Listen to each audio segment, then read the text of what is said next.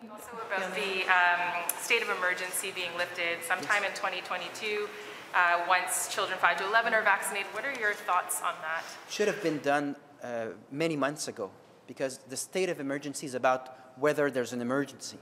So when a situation is under control, and we'll have to live with the virus, the government said it on several occasions, the criterion should not be whether a certain group of kids will be vaccinated. And it's a very blur criterion, because what proportion of kids need to be vaccinated so that you lift the state of emergency? And the reason why I'm concerned is that there are mechanisms such as making sure that contracts are allocated through a competitive process. Those mechanisms have been suspended for a very long time. So we remember the Commission Charbonneau.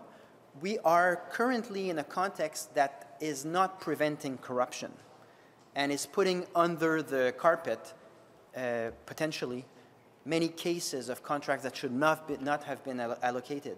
So it's a very serious situation for our democracy and for public funds, but the government obviously likes it, likes to give contract to whoever they deem appropriate. They like to govern by themselves through decree, and that criterion, that delay, is unjustifiable. And we've been asking that for 3 times now. Do you feel they're doing this less about public health measures, that the public health measures aren't the concern? It's not at all, because you can have public health measures without that state of emergency whereby you govern by decree and you give contracts to whoever you want.